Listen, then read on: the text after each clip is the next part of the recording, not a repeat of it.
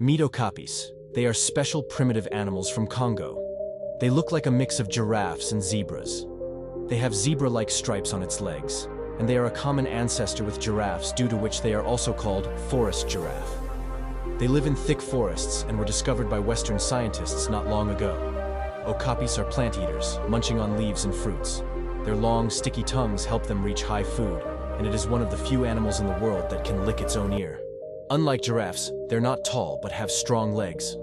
Okapis are shy and hide well. The IUCN classifies the okapi as near threatened and estimates there are 10,000 to 35,000 individuals remaining in the wild.